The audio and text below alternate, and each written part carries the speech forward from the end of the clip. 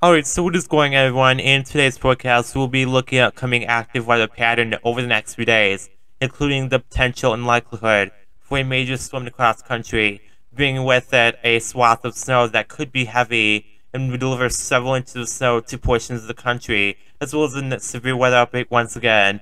This is expected to spread across certain parts of the country, so let's just get diving into details for today's forecast. We're going to be looking at some warnings here. It does look like we have winter storm warnings in effect from Arizona into mountainous areas of southeastern Utah and New Mexico into Oklahoma, Texas panhandles, as well as southern Colorado and the western portions of Kansas and Nebraska, as well as the Wyoming-Montana border area, as a little sliver of Idaho there as well. Winter weather advisories do exist surrounding the southwestern mountains warnings, as well as much of the northern plains in the Midwest, from Montana into Idaho, Wyoming, the Dakotas, and portions of Minnesota, northeast Nebraska, and surrounding areas as well, with winter storm watches in effect as well, from Nebraska, Kansas area into the Iowa-Missouri border across southern Iowa and far northern Illinois.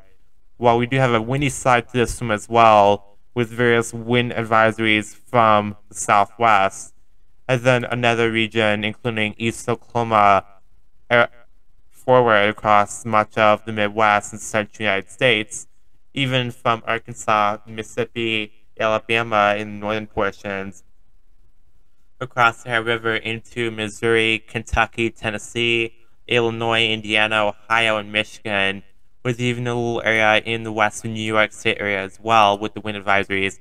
High wind advisories warnings do exist in Wyoming, Nebraska, as well as southern New Mexico and surrounding areas including southwestern Texas, and as well as southern California. So now we're going to be diving more into this upcoming storm. So let's get straight into this with the more details to come. So for our current day one outlook from our storm prediction setter, which is the official outlooks by the way, we have a day one marginal for eastern Kansas into northwest Missouri and extreme southern portions of Iowa and Nebraska near the lower Missouri Valley. It does look like we have a 2% tornado risk along with a 5% wind risk and a 5% hail risk, which are all marginal risks for each hazard accordingly. Now we do, however, go ahead to day two, and we have a broad slight risk across portions of the southern area of the country, whereas we have a slight risk extending from eastern Texas, Oklahoma into Louisiana, Mississippi, and even western portions of Kentucky and Tennessee across most of Arkansas as well. Whereas we have the hazards for a 5% risk of tornadoes equivalent to a slight risk, including much of a slight risk area from the Oklahoma-Texas border into western Tennessee and Mississippi. Now we do have a 15% wind risk across the entirety of the slight risk area, including all the areas that are again in slight risk. While there are some adjustments with the 15% slight hail risk, descending further down into Texas-Louisiana border compared to the wind risk there, and also a little lower for the hail risk in the western Kentucky and Tennessee area compared to the wind risk as well.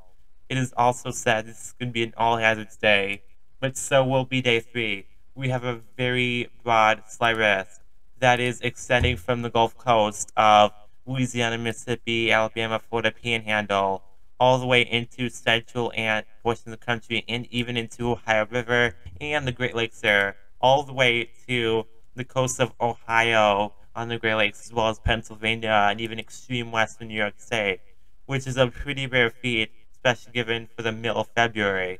So now we're going to be diving more into today's model guidance. We're still looking at the available guidance we have from the NAM as of the most recent one. It does look like we have a wide area of rain covering much of the Midwest and central United States, coming from Canadian border across Minnesota all the way down to near the Gulf Coast. This is going to be set to move northeast. This is our first system, by the way, before we have our next major storm. It could bring an area of heavy snow and even the blizzard threat. Don't forget, guys, there are blizzard warnings in effect for Dakotas and Minnesota. That would bring that snow from eastern Nebraska into the Dakotas and into western portions of Iowa and Minnesota for tonight and tomorrow morning. This snow area will extend all the way into Minnesota and even northern Wisconsin and UP of Michigan during the AM especially of Wednesday, before these lingering precipitation does move out later in the day on Wednesday. And then our second system all the way down here in the Central Plains will begin to develop, with an area of snow across Central Plains and surrounding regions as of Wednesday evening. Now it does look like this will develop into our next major system as we head further east. It does look like that band of snow will probably come through Kansas, Missouri, southeast Iowa, and into northern Illinois and lower Michigan during Thursday, and even a widespread area of rain and storms and even severe weather that would be expected across southeastern portions of the country as well. It does look like this band of snow will keep moving through southern Canada and portions of northern New England from Thursday into Friday morning, before completely moving out by midday on Friday of the northeast region. So it does look like it'll be pretty quick moving, but we have some weather outbreaks that we could be concerned about this time, not just tomorrow, but even Thursday. Again, we highlighted these severe weather potential days on our some sooner outlooks earlier in this video. So do keep in mind there's going to be a wide range of impacts with the system, as it'll be coming through mainly for the next few days, so it's going to be quite active. This first system is a little potent though, with the cold core setup, again, focused on Kansas, Missouri, and the surrounding areas, even for the threat for a brief period or two, along with some isolated damaging wind gusts, threat, and large hail with this first system here this evening. And then it'll completely be moving out of UP Michigan. We could see some lingering precipitation until midday on Wednesday, before we see our next system moving through the central and eastern portions of the country mainly, with that band of snow again setting up from the Central Plains, moving through the Midwest/Great Lakes region and into northern New England. Again, this is going to be pretty quickly moving through, especially on Wednesday night and Thursday.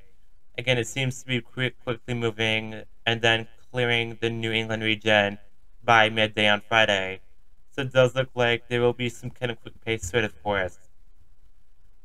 But again, heavy snow will be a concern, as we saw as well, and we'll be seeing once more on snowfall accumulations.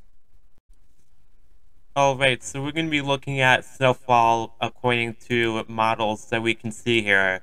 So Euro is showing a healthy band of snowfall being widespread 3 to 6 inches within that band from Colorado into Nebraska, Kansas, Iowa, Wisconsin, Michigan, and into portions of northern Maine and northern New England, and everywhere else that is included within this band.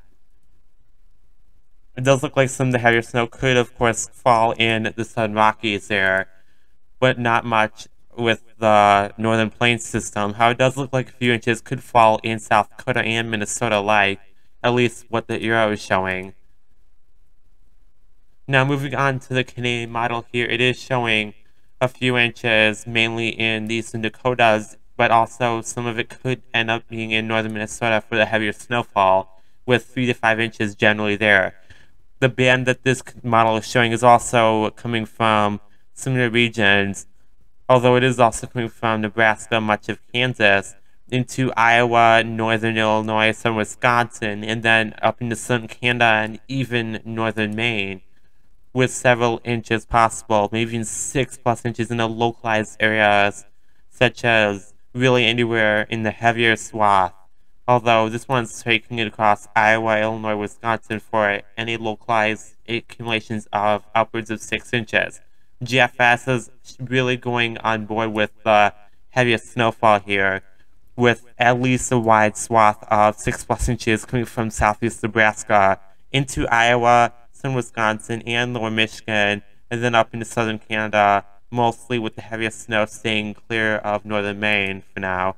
But also some of that heavier snow could fall across some Colorado, Kansas area, and even in the New Mexico area as well, while the NAM is showing a rather inconsistent band from the portion of eastern Kansas to Missouri and Illinois, while a more consistent band with 6 inches of snowfall possibly from southern Michigan, southern Canada, and northern New England with this upcoming band.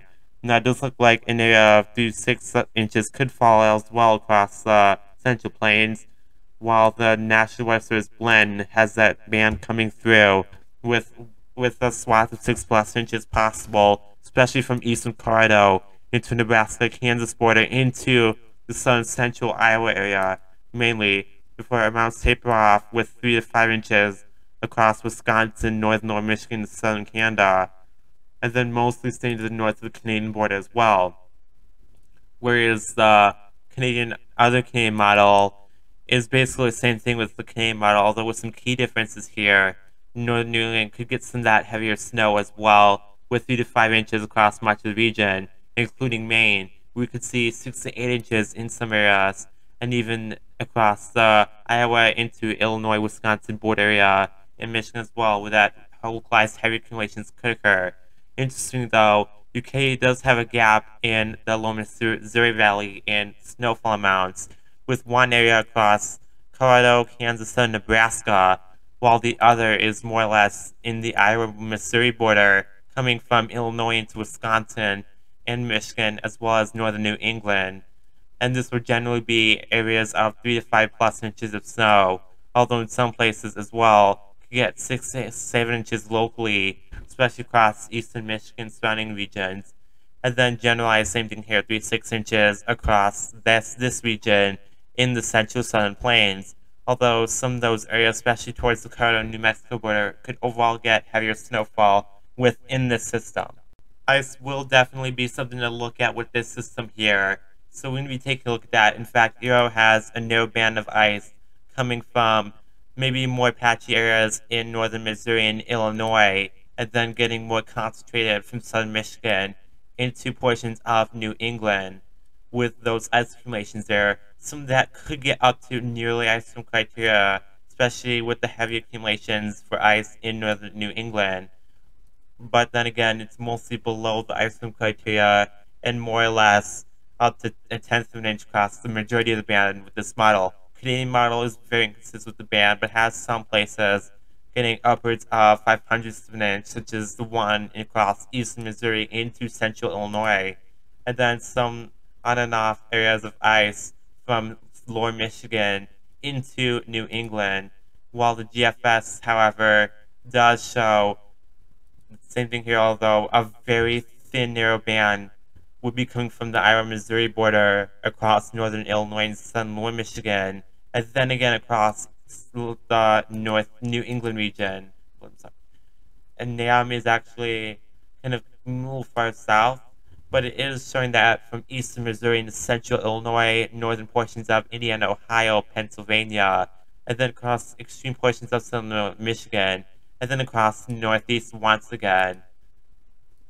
The National Weather Service blend has just some really thin blazes that would be coming from Missouri into Illinois, lower Michigan, southern Canada, and then across northern Maine. Again, these are very, very light places, not even 0.05 of an inch. And in some places, it's just up to 100. So actually, I meant 500 if I said that wrong. This is going to be generally under 0.05 of an inch according to the blend. Now, however, we do look at the Canadian branch here. It is a very similar story as it usually is, considering the Canadian model and its own branch are technically the same thing, as per obvious. However, the heavier accumulations from the ice would be again coming from southern Ontario into the northeast, with some areas could be getting up to ice storm criteria in those darker areas of ice there. So now we're going to be also looking at severe weather areas and then kind of call it a day once again. Alright, so let me looking at quick timing overview for our Wednesday, Thursday severe weather threats. Now Wednesday is going to be looking like mainly a nocturnal event, or in other words, at night, which we'll start to see some storms fire up across eastern Texas, and then also across much of the south. It's going to be mainly from the evening and even to the overnight, and we'll start to see this kind of convection blossom right over eastern Texas and southern Oklahoma, southeast Oklahoma, really, and then other areas in the south central U.S. from Wednesday night, and then it'll continue to Thursday morning, which will spread further east into southeastern Ohio Valley regions, and we will get to this area as well. And we'll do that just about now because it's been. And then for Thursday, we do have the area of storms that will be continuing to advance across southeastern Ohio Valley. We'll see this area of storms from about when morning strikes, 4 to 5 a.m. local time, in areas such as Ohio Valley and Southeast. That's where we'll be seeing some storms, at least according to the latest of the NAM through kilometer. Again, this will be something we'll start to see Thursday morning. This is again about 4 to 5 a.m. local time. And then we'll continue to see this area of storms advance as this winter side does move through the Midwest and Great Lakes. However, this area, at least according to the NAM, again, this is just one model, it is showing a squall line that is moving through the southeast from Mississippi, Alabama area up through. This is, again, I'm going to be focusing on, this is Thursday around daybreak, 6, 7, 8 p.m. local time, squall line through Alabama into Tennessee, Kentucky, and then some disorganized showers and even some severe storms possibly in Ohio, West Virginia. So it's more organized south of the Kentucky-Tennessee border. And then it's mainly disorganized with, again, potentially an isolated scattered severe weather threat up to the north here in eastern Ohio Valley. Again, we're going to be looking at this moving through areas such as Middle Tennessee, right about during the afternoon hours on Thursday, as well as central Kentucky. It'll mostly be moving through Mississippi around midday, but it'll start to come through Memphis at about 9, 10 a.m. local time, and then be moving through Mississippi throughout the midday, and even kind of coming out of southeast Mississippi around daybreak, and then moving into Alabama during the evening hours, and then it'll be moving through the eastern portions up to Kentucky, Tennessee during the evening. And this will be really moving through the night, through Alabama, Georgia, so it'll be pretty far out already. With how far this line has gone, it will start to weaken as well at about midnight Friday. However, again, this is going to be something to keep on alert to. I hope you found this information to be very useful, helpful, and informational for your future plans in the near term, as this storm is predicted to happen. And if you did, please do consider hitting the subscribe button, as it really, really helps us a lot get this forecast out there. And I hope you have a great rest of your night, everyone. And stay safe and stay tuned next video.